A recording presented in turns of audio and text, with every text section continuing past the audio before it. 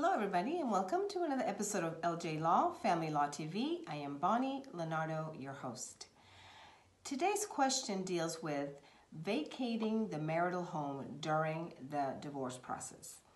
Before I get started with that, I want to remind you that if you have questions about this topic or any other family law topic, don't hesitate and go to vegasdivorcemeeting.com and I'll be more than happy to sit down with you to discuss your particular situation.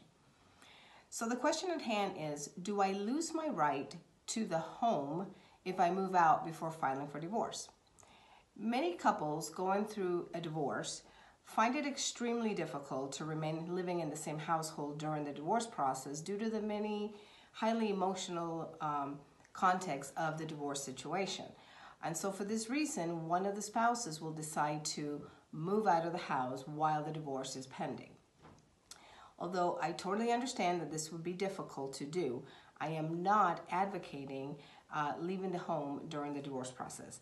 I'm here to tell you that you don't lose your rights to the equity in the home just because you move out of the home while the divorce is going on. Nevada is a community property state, and anything that is accumulated during the marriage, being assets or debts, are equitably to be distributed during the divorce and after the divorce process. And so this includes the marital home. Just because you leave the home during the divorce process does not mean that you lose the right to half of the equity of the home. That is your right per Nevada law. But it is important to know that there might be some negative consequences to moving out of the home during the divorce process. It depends on the situation.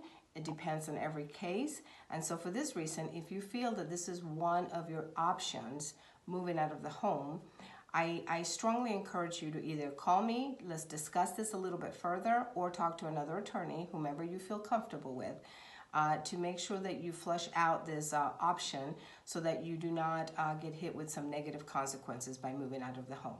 But to sum it all up, just because you move out of the home during the divorce process does not mean that you are going to lose the right to half of the equity in the home that is your legal right. Okay, I hope this answered this question.